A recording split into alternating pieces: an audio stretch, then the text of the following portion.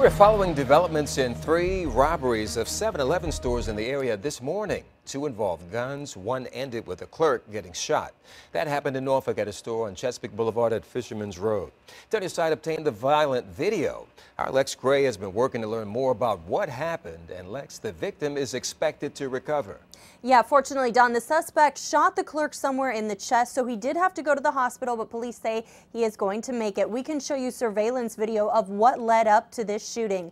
You can see the suspect holding out his gun and demanding money from the register. We cut it off right before the clerk gets shot, but we also learned that man probably got away with less than $80 from the register, and he shot the clerk anyways. Police say they got there about 3 minutes later, but by then the suspect was gone. Police are asking for leads in this case, so if you recognize that man or know anything that could help investigators, call the crime line. That number is 1-888-LOCK-YOU-UP.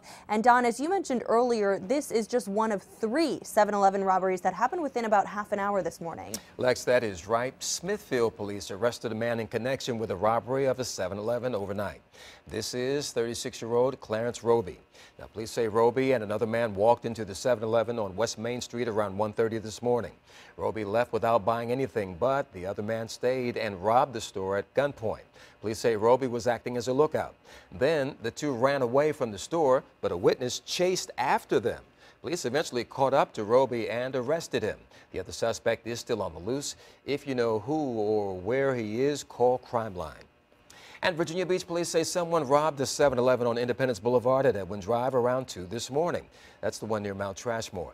Dispatchers say the suspect was not armed with a weapon and that he shoved an employee out of the way and took money. They say no one was injured.